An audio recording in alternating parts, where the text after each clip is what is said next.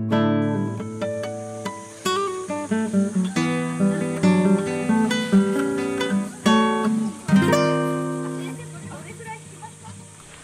さんこんにちは。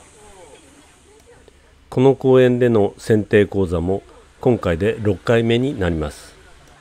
今回は梅ともみじを中心にやりましたが、前編として梅の剪定をお送りいたします。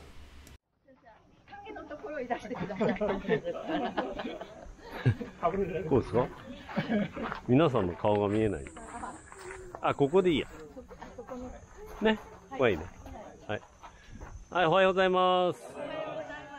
なんか大変なことになってるらしくてね、なんか講習会どころではないような雰囲気ですけども、今日は梅とねもみじということを課題にしてやりますけども、前々回今回で6回目なんですよね。で4回目の時にそこの梅ちょっとやったんですね。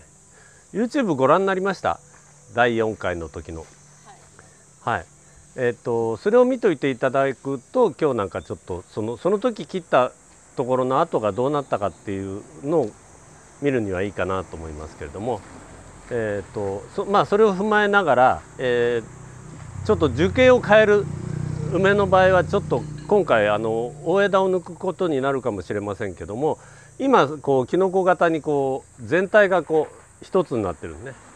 これを玉散らしって言って枝をこう分けてそれぞれの枝先で玉を作るみたいな、徐々にしていこうかなって。急にやるとねやっぱり木も負けちゃいますんで、徐々にやりたいと思ってます。はい、でもみじは今すごく割と自然っていうか、そのまんまになってて、過去に切った部分が良くも悪くも影響してるというかですね、過去に大きいところで抜いたところが、ちょっとまずいなっていう部分もあるんですよ。それをちょっと今ちょっとあれですね、挨拶が終わってから、もみじはそれを見てもらわないとちょっとわからないんで、その場で説明します。でもう6回目ですんで、皆さんももう何回か参加してると思いますんで、私が何を口うるさく言うか分かってると思うんですね。もうとにかく枝分かれのところで切る時にこういう角度で切ってくれとか、切り残ししないでくれとか、あとはこう切った枝に、ね、引っ掛けとかないで必ず自分で切った枝は取り除いてくれとかですね、もう言うことは決まってます。ですから逆に言うと、もう同じことやったら何度でも言います。私もう一回切り直してくれっていうことも口うるさく言います。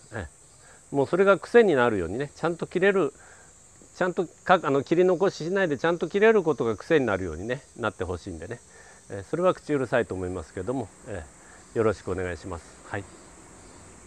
今回6回目になりましたんですけれども、ここが重要な形で大きな梅とそれからもみじを今後皆さんに自分たちでできるように勉強していただきたいので、よろしくお願いいたします。あと今日ちょっとまた撮影をしますが、顔を映されると困るっていう方いらっしゃいますか？顔出しまずいっていう人は大丈夫ですか？はい、YouTube 出たりねすることありますからね。そしたらちょっと梅からちょっと説明しましょうか。 YouTube の中に、私がなんかひとしきり説明した後にこういうふうにこう胴吹きしてる徒長枝はねどうするんだって、こういうやつでした。あの時はこのぐらいの太さあったかな。要するにこういう徒長枝で、枝がもうたくさんある時はこういう徒長枝はもう元で取っちゃいますよっていうお話したんですね。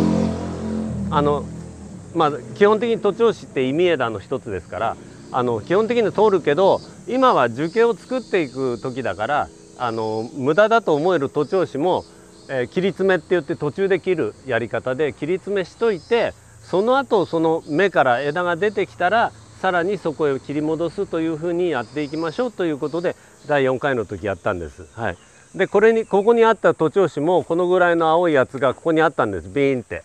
でこれどうするんですかって質問されたので、それはもうとにかく途中で切っときましょうって。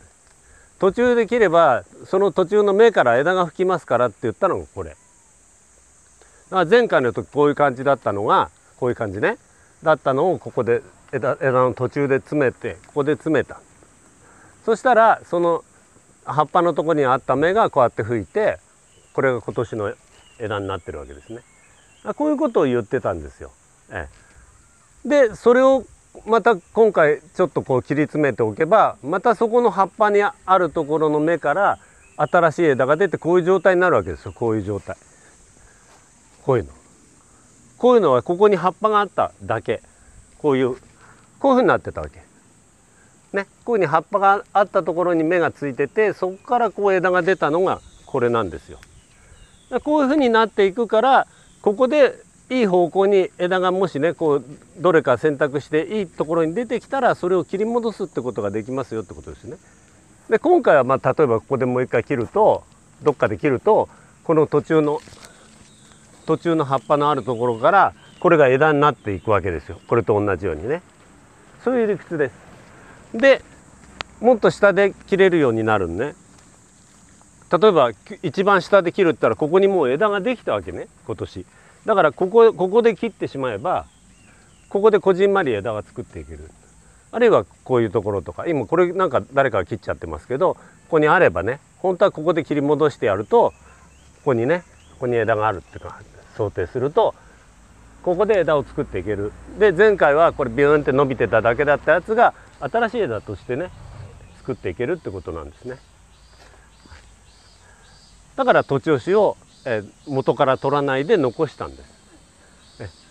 そのためにね、こうするためにね、そういう枝がいろいろあると思いますけども、で目的はね、さっきも言ったように全体がこう丸くなってるやつを玉散らしにしていくってことはね、極端、これね、前回花終わったらここで切りましょうって言ったんです。切り戻しね、この辺に枝があるんで、これとかこれが残ればいいんで、こっちのわーっとこっちにある全体をここで切っちゃいましょうって言ったんですよ。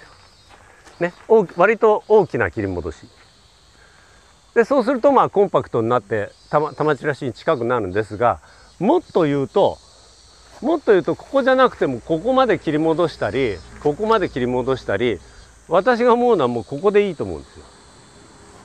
ここで切っちゃうの、こっちをね。ここで切っちゃう。そうするとこれとこれが枝になりますよね。でここら辺がまだ生きてるし、ここに枝ができてきて、ここにできてくると、ここで玉になるわけです。そうすると今ここでこうなってるやつが、ここでこじんまりまとまればね、割と小さくなりますよね。今ここ切ってみましょうか。切って、その切った後の様子がどうなるか、ちょっと離れてみればいいですか。これがなくなる様子をね、ここで切り戻します。だからこういうのを切る時もコジットね、コジットで切る。こうなります。見ててくださいね。全体を見てるんでしょ。いいですか。でこれがなくなる。でこれ枝切って取る時にね、木の内側に向かって引っ張る人いるんだけど、例えばこういうところこう切って、これをこう木の中へ引っ張る人いるけど、そうすると目は痛みます。こういうふうに枝生えてるからね、それをこうなんていうの、逆向けじゃないけど逆側に引っ張らない。だから大きい枝切ったら必ず外へ出す。こういう向きに出す。こういうのはね、切ったらこっちへ出す。そうするとダメージが少なくて済むんですけど、絡んでますね。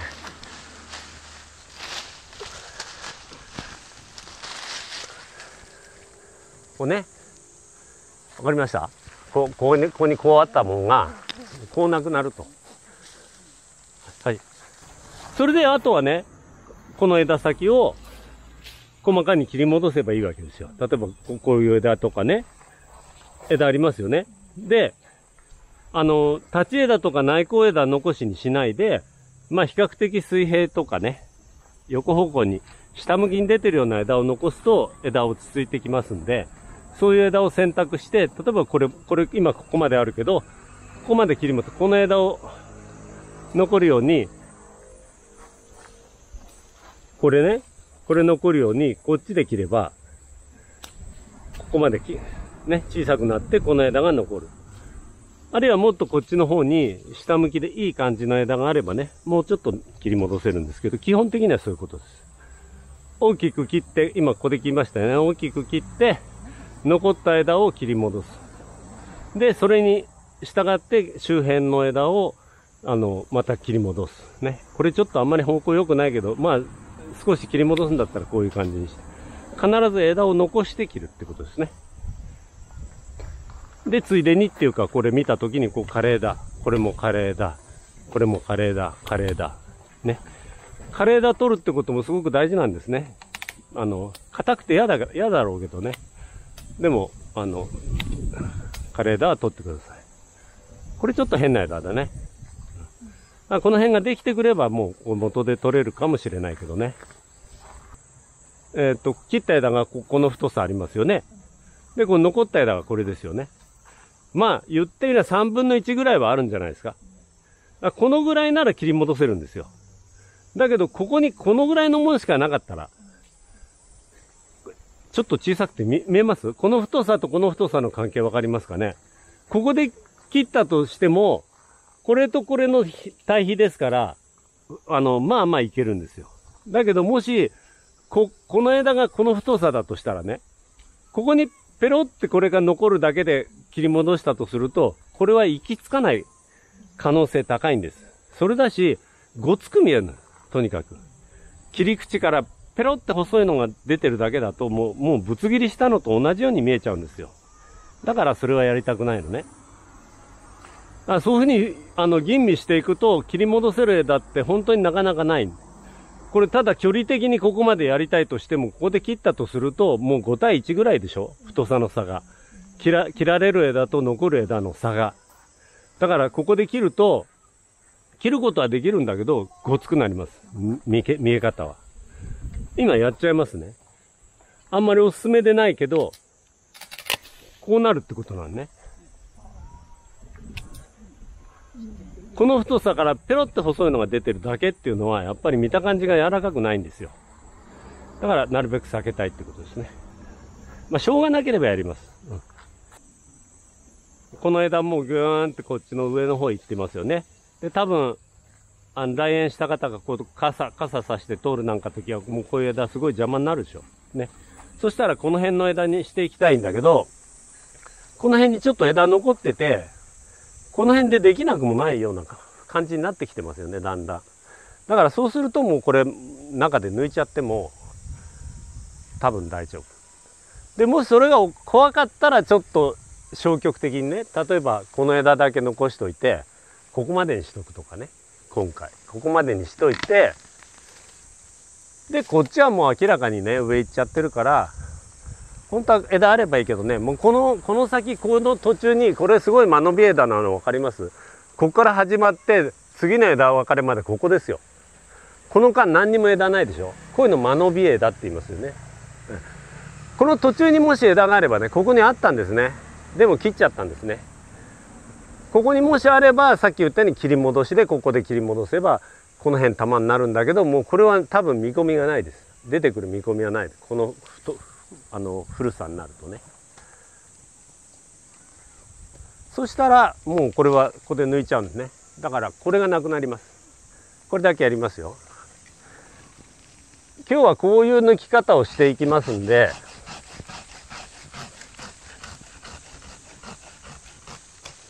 ね、これ先っちょあるだけでね、先っちょはなってるけど、ここ何にもないんですよ。ね。だからこれはあんまり有効でない枝で。そう。だからこの先でちょんちょんやっても、今輪郭大きいっていうのを言ってんのは何にも解決しないじゃん。だからこういうのはなくして、これに託す。この辺に託す。ね。で、これもちょっと切り戻しておけば、この辺ね、枝の向きを見て、これ切り戻しておけば、この辺で玉になるじゃないですか。これもこういうふうにして、こういうふうにしたら、ここが一つの玉になるでしょ。こういうふうにしていきましょうってことです。まあ、例えばこれも当たってくるでしょ。だからもうこれ多分こうですよね。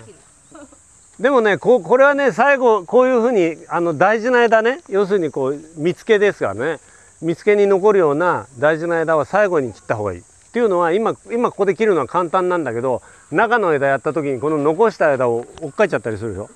だからもうこういうのはここで切ることは分かってるから、例えばこの辺切っても無駄よっていうサインです。単なるね。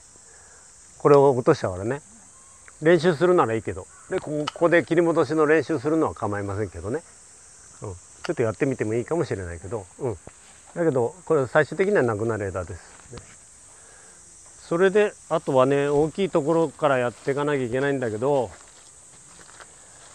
例えばこれなんかもね、この幹から出てこっちへ行ってこういう枝ですよね。そうもうこういう枝自体がもう内向枝なんですよ。大きく言うとね、中に向かってってるでしょ。こっちに出て梅だからね、いくらか戻る枝は梅の場合はあってもいいんですよ。風情が出るから。そこはちょっと難しいところなんだけど、あんまり借地定規にやっちゃうと梅はぺったんこになって味がなくなっちゃう。だから多少のこう内向枝とかいいんですけどね。前回こういうところで切ってますね。うまく切れてるよね。だからこの辺の枝がちょっと薄いてきたけど、これは多分いらないんじゃない？これちょっと挟めないな。これ抜くことにしましょうか。これどうですか？すごくスキッとしますね。スキッとしますね。これがなくなってこれなくなるから、この辺のこう通路にかかってるやつがだいぶこうなくなりますよね。この辺はちょっとかっこいいから後で考えた方がいいんだけど、これだな。これね、これ内向枝ですよね。内向枝で間延び枝なの分かります？これ出んの待っててもね、ここから、この枝も完全に内向してますよね。幹の中に向かってて、でこれはもうずーっと枝ない、ここもない、ずーっとない、ここまでない、ここずーっとないから、これ待っててもあんまり出てこない。だからこれ内向してる、もう元から内向してるから、これは切りましょうね。明らかですね、割とね。こういうのもね、立ち枝なんですよ、元がね。ここに徒長枝がビュッとあったんです。徒長枝を切って作っていくと、こういうふうにもうまっすぐな枝が残ります。でもしょうがないんだな。こうなって今の段階でこれ切っても平気かどうかっていうのはちょっと考えなきゃいけないね。ちょっと要素になってる場合があるからね、こっちだけは落とせるかなとかね。どうでしょうね。ちょっと目立つね、この直線がね。この際なくしたいけど最低限こっちはいらないね。っていう感じでいきますよ。これをとりあえず、これはもう多分いらないです。どっちにしてもこの真ん中ね、これクリップつけたやつはね、大丈夫ですか？気をつけてやってください。はい、それもね。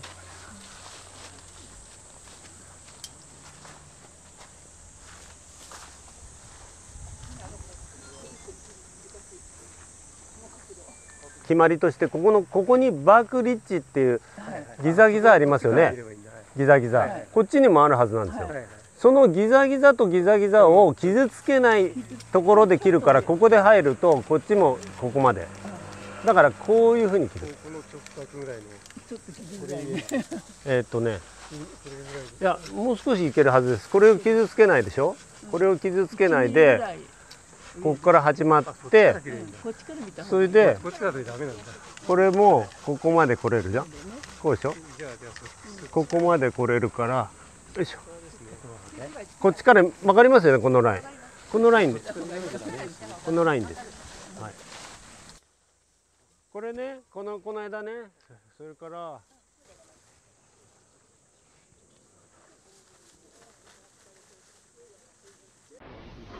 これはこれを生かして、やっぱこれだな。ここでちょっと大きいから失敗しないでね。太い枝だからね。一回上を切って軽くしてから切った方がいい。そう、もちろんそうして、上から刻んで。これなんかもう前回ここにテープつけてるでしょ。ここで切ろうって言ってたんだよね。だからこういうふうに刻んできて、で最終的にね、この枝はこれと交差してるからね、ここで切っちゃうんだけどね、この枝。上から刻んでこないと傷めるからね、他の枝をね。これね、これもなくなるんです。でも上で切らないと。最終的にここで切ってください。引きずり出さないでね、なるべく下へね。外側へ出して。あ、これえぐったね。これバークリッジえぐったね。ああ、本当だ。うん、このバークリッジを傷つけたから、うまくないね。やっぱ難しいんだよね。切り急がないで。ここからこう落として、まあ、これはちょっと練習でね、はいはい。こうやると、うん。そのコジットのラインになりますか？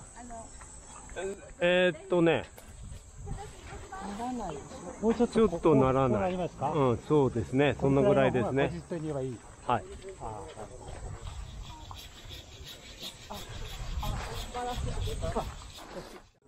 それ出すんだったら、ちょっと待って。これほら切るんじゃん？あ、そう。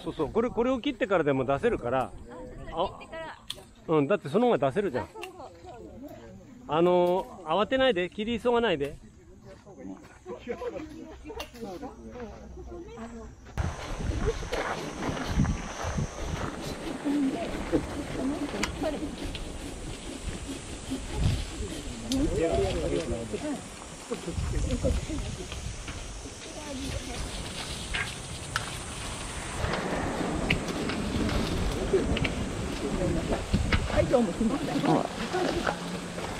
どうやって出す？ちっちゃくバラしながら出すしかないって言ってましたよ。バラして。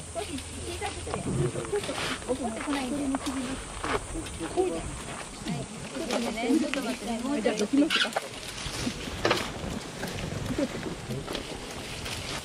上から脚立乗ってたらそこのとこをちょっといいですか。その上を。どうですか。中が。うん。すごいすいた。もうちょっと上にこう持ってあげて。あ、いた。バレないようになしよう。これついてた。ちょっと直しますか。はい。大丈夫です。大丈夫ですか。大丈夫。松永さん。上から。もっと上の枝を落として。落として抜けないんで。元を切るのはそこなんだけど。あ、切れる。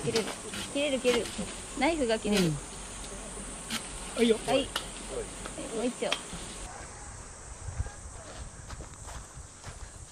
休憩してください。それ今縄持ってくるから。ですか。ですか。ね、ここで左側で。だからこう縄を置いたときに短いのが左手に来るようにするのよ。逆にまたいじゃダメよ。左手に。うん、短いのが来て左側で合わせて一やりする。それで短いのを引っ張りながらこっちへ持っていく。その時に膝入れて潰しながらこうやってでちょっと起こす。はい、この後ね、光当たってる方がいいね。そうですね。光が当たって。いいですか。いいですか。押さえて。カメラマンお願いします。そうか、出て。下から通す。うん。で、下通して。右のやつを下から通す。これをこうやって。中を通して。上で押さえて。で、これを輪っかをちょっと上げてやると、締めやすいね。で、これ。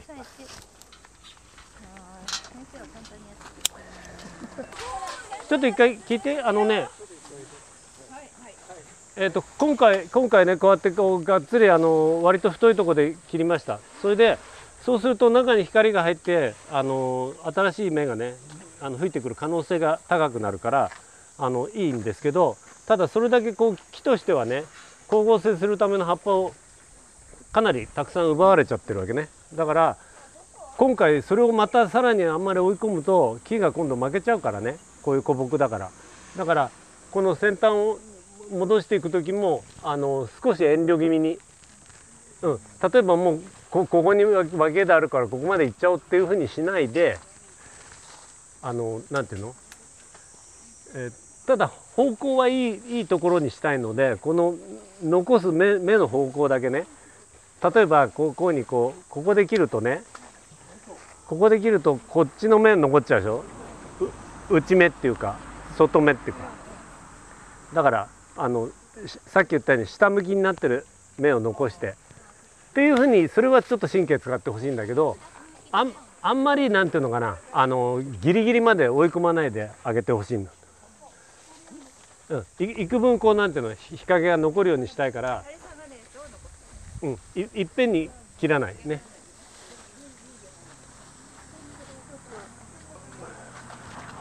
これもこれ途中ないね。だからこういう間延びの枝なんかはもう本当は次回切りましょうっていうことで、今回はこの枝先の芽のあるところ、このぐらいにしといてあげてくださいね。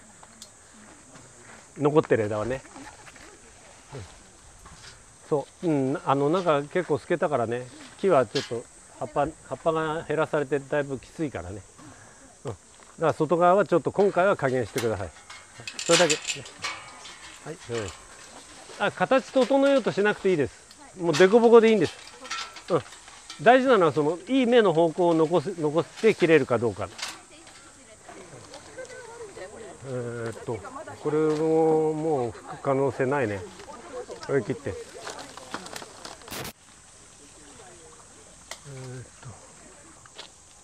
こういうのも要するにこういうところでこういうふうに切ってほしい。これは戻すとこない。これ立ち枝だね。これ立ち枝だね。なくそう。はい。10回ぐらい切りゃいい。ちょっとね、向こう引っ張るように。はい。すごい。入らないですね。ここに跡がある。で、この徒長枝はね、これ前回残してるのね。これ残したけど、もう使い物にならないっていうのはもうはっきりしたから、これは落とす。中入っちゃってて、でも徒長枝進めたらどういうふうに枝ができていくか分かりますよね。だから例えばこういうふうに作っといて、この枝を生かせるとか、これで生かせるとかになれば、こうやって切れば使えるでしょ。こうやって切ればこれがね。だけどこっちの枝を多分落とすことはないので、だからこれを徒長枝抜いとかないと、この徒長枝に栄養がいっちゃう。そうするとこっちの枝がダメになっちゃうから、もう見切りつけたら早めに取る。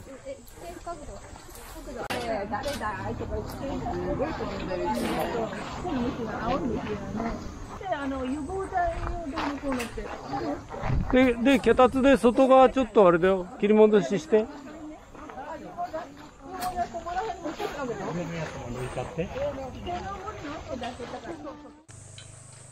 これじゃ下向きすぎてるでしょ。これじゃ向こう行っちゃうでしょ。これでしょ。ここで切ればいい。それとかこの辺にもっといいのがあればやだけど、もうちょい伸びてからまた切り戻せばいい。引き寄せるとかね。このぐらい。まあすごいな虫が。このぐらいにしといてあげたらいいね。こんな感じ。こんな感じで。これは少し詰めようか。こういう徒長枝もね、途中からこう枝出させますから、今は3分の1とか半分ぐらいこう切っといて、ここからこう枝が出てきたら切り戻す。さっきのこれと同じ。こういう状態にさせるために今ここで詰める。